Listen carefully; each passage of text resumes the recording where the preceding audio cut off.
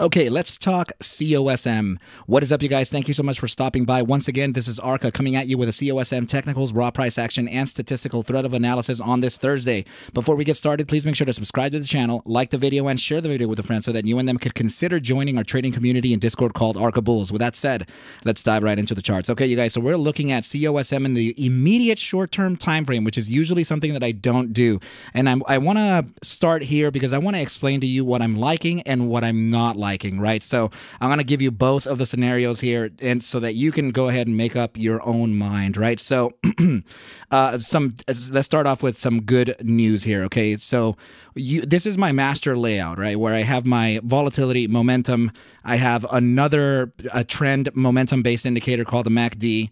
I have a trend validator or a trend signal generator, right? So this actually would tell me where trend is kind of favoring, right? So this is the ADX with DMI. And this is the stochastic momentum versus money flow index, right? So in the immediate short-term time frame, it looks like we're getting that upside pivot on stochastics, right? We have critical volatility here and in the contraction zone. So volatility is direction neutral. Okay, so whenever we are down here, that usually means that there's really not much volume happening, right? So when it's critically low like this, we have literally no volatility. Okay, so usually when we are within this critical zone, there is, I mean, mathematically speaking, it is programmed to kind of revert, right, and start expanding, thus giving off more volatility, right? So more volume traded, more shares traded.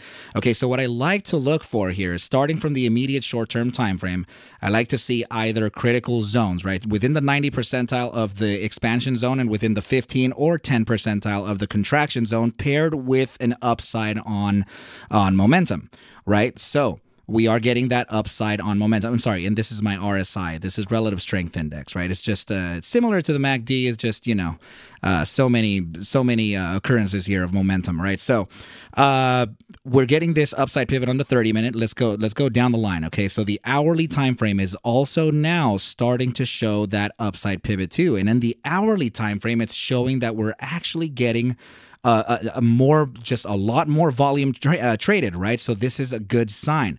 That means that the 30-minute is toppling over into the hourly, and the hourly will likely topple over into the bi-hourly. You can see that the bi-hourly is showing a little bit of sign of life here from that leading indicator this is the 3-period exponential moving average, right? So, and actually it's starting to contract from a critical volatility zone, right? So this is usually a pretty good sign.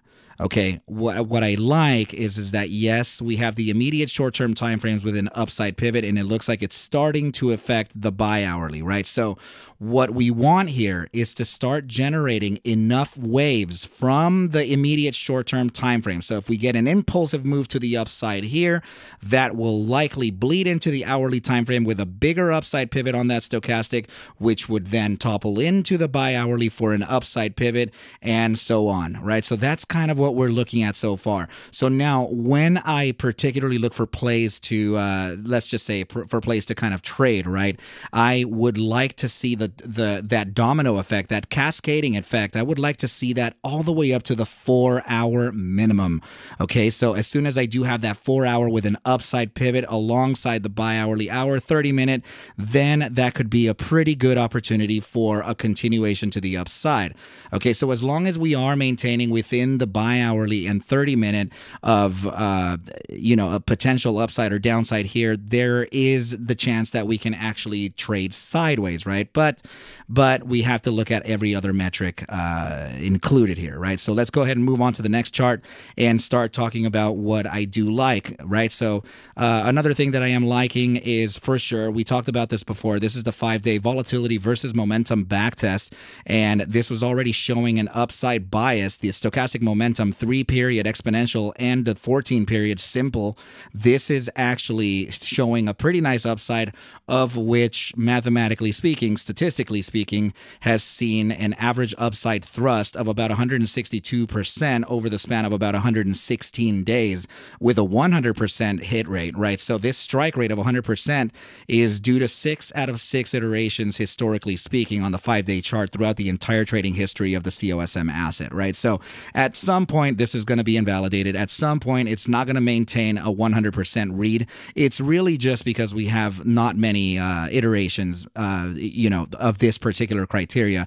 Anytime that volatility starts contracting and momentum starts an upside pivot, that pair actually has, that pair, I've measured that upside thrust, the duration of the iteration, and however many times the iterations or the signature between volatility and momentum have guessed the upside correctly versus incorrectly. In this case, 6 out of 6 times is pretty dead on, right? So, and another metric here to kind of keep in mind is that we do have kind of a balance of bull control here and absolutely market trending at 35%, which is pretty outstanding, and also very curious that the price action isn't actually continuing onto the upside based on these metrics alone. So yeah, I mean, it's ready, right? This is literally ready to pop off, and I'm not exactly sure when, but let's go ahead and continue our analysis to see what else we have in line.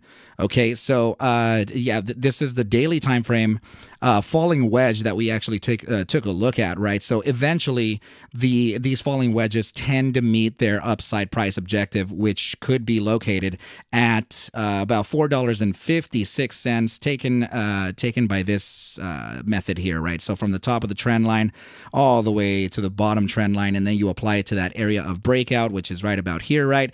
And then that would take us to about $4.56. So we've already met the center, the center target, right? So that would be right about here. That's one set of bulls, and then the other set of bulls is actually from down here, right? So those two targets have already been met, and the next one would be this one here, right? Upon a pretty nice upside. What I can tell you is that bulls do not like to see this print on a daily read, okay?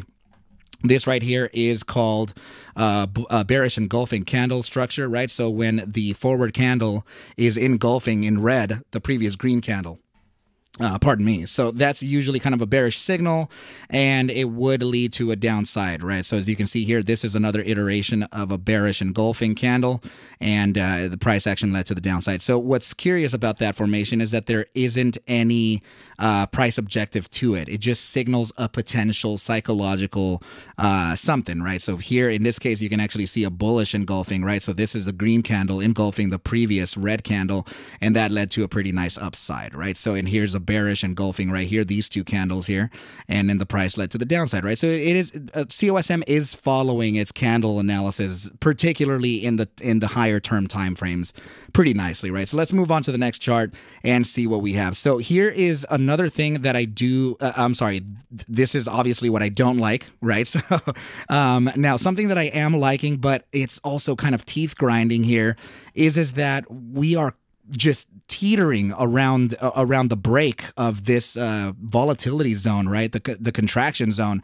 It's like we're just teasing it, and we're not actually breaking officially upside and continuing on that volatility expansion, right? So something feels like it's holding it back here, and the reason why I'm saying that I really would like for something to kind of happen here is because this is set up. This is literally ready for a very explosive move to the upside. So upon this criteria, okay, upon the following criteria, we can potentially make a 206% move to the upside with a standard deviation of 382.87%, with an upper bound of the first standard deviation of a massive 589.76%.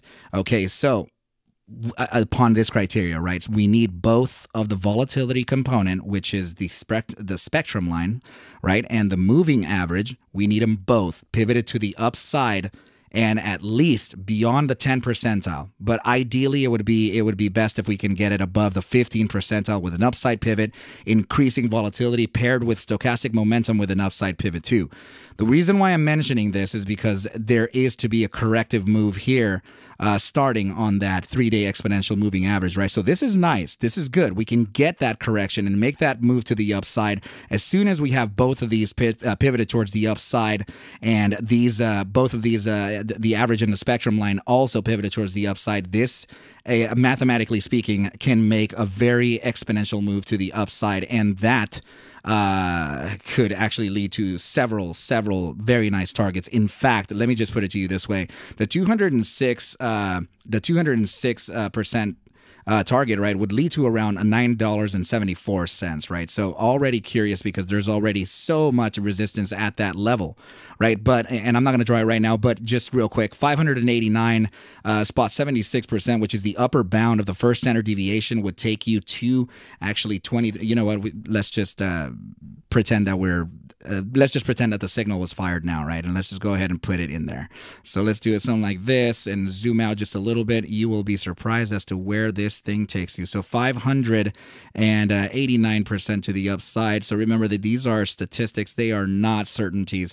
Please take a look at that target right over here. Let's highlight it, 2390. What is that all-time high right now? 2384. I'm sorry, the 52-week high, right? So or even that was actually at the RS, the split, the 1 to 25 RS in December 15th situation that happened. It would literally take us to within cents of that location there, which is very curious, right? I'm not saying that we're going to go there immediately. I am just saying that mathematically speaking, there is a chance to be able to do this, and the time of duration upon the firing of the signal, that criteria that we spoke about, would be about 37 days and 8 hours, right? So we want to get that thing validated. We want to get that spectrum line and moving average above the 15 percentile, at least the 10 percentile, upside pivot on that stochastic momentum, and we officially have fired that signal for a potential upside. Remember that you're looking at a first standard deviation here, okay? So meaning that would be the absolute highest probability with a 66.66% chance that it could move to that upside, but not to meet this. Of course, it can meet it, right? But it's giving us a range, a bound for us to look at the potential resistances within this range as well. Okay, so that's usually how we should treat our statistics, right? So now let's go ahead and go over the last part of the analysis here, and this is going to be the RSI. So let's start off with the 30-minute immediate short-term time frame, and please notice that we have a pretty significant upside for the immediate short term. And as we start jumping into the bi-hourly, I have to say that there is a little bit of resistance here, but what I am liking is that the 14-day simple moving average represented by that pink line is actually making an upside move based on the influence from the RSI signal. So there could be a chance that this can actually succeed the upside of that 14-day simple moving average fairly soon. Okay, now the 4-hour time frame does have a similar situation here as well, right? 14-day simple moving average resistance right up there, and it looks like we're kind of getting that curvature too, right? So there is a chance that we can succeed that as well. Now, the reason why I'm saying that there is a chance to succeed that is because almost every time frame is suggesting an upside pivot on that 14-day simple pink line, right? So notice here on the 8-hour, we still have an upside pivot and upside pivot on the RSI signal. Notice right over here on the 12-hour that we have an upside pivot on that RSI, upside pivot on the 14-day simple and on the RSI signal, right? And now, if we are able to look at a potential downside, then there could be a floor found soon. And I'm talking about relative to within the next day or two, right? So this is the daily RSI, and it looks like it's finding that support from the 14-day simple. But not only that, when I look at an RSI, the bottom half of the RSI is the bearish control zone. The upper half of the RSI is the bullish control zone. The inner workings of the RSI can be considered the weakness percentile. So this is the bull weakness, and this is the bear weakness. And of course, the outsides would be the strength percentile, right? So bull strength and bear strength. In this case, every single bound, every single border that there is between every zone is a gravitational zone, 2% up and 2% down from each zone, right? So that gravitational zone tends to pull you towards the opposing side or the forward side, right? So in this case, you can see that the RSI signal is right at the border of 50%, but the 14-day simple is located within that 2% bound of the gravitational zone from the bear weakness percentile, which means that the RSI signal, the purple line, has a good chance of finding support from that 14-day simple and from the gravitational zone together. Two areas of support before a continuation onto the upside. And the reason why I can say that is because the daily time frame does not see the close of the daily time frame doesn't see the close of the after hours activity. Okay, so daily is actually finding that upside already because it closed at 346. Right? So the price action went up after hours. So very, very curious that we are talking about literally what is... I mean, tomorrow we're probably going to see exactly what I said right now, right? So, and now jumping into the last time frames, right? The 3-day and the 5-day are just within this terrible gravitational pull here, right? We're literally getting stuck within that gravitational zone. I like that. I like the fact that the 3-day time frame is showing an upside bias on that 14-day simple, and the RSI signal could be finding that bottom side too as a support. That's nice. So all of this is indicating that we are just kind of waiting for the shorter time frames to essentially influence the upper time frames, talking about that cascading effect, right, from that first chart that we were looking at. Okay, you guys, please remember first and foremost that I am not a financial advisor. Take whatever I do show and iterate within these videos as just a form of entertainment, as I cannot suggest for you to buy, sell, hold, or anything like that, any asset whatsoever. Okay, you guys, do your own due diligence and everything will be cool. And yeah, so as far as as far as the resistance, bi-hourly time frame could actually show us that the 351 area could be a nice area of resistance. And let's go to the 8-hour and 12-hour to see if we have anything there, right? So yeah, very short-term resistance at that area of about 348 to about 351. And if we are able to, yeah, it would be the bottom side of this candle right over here, right? So that could be a very likely resistance before coming back and testing the 346 of the pre-market high, right, or the pre-market close. And then we can actually continue on to that upside. Okay, you guys. So there is a very nice potential here, you guys. But remember that COSM has impulsive moves, and it does have some pretty. It has its moments, right? So let's just go ahead and remember that it does have that, and anything that I said here could be immediately invalidated with a psychological event, whether it's sold off or bought. Okay, you guys. But with that said, I wish you well a very, very good night, and I will catch you at the bell mañana. Adios.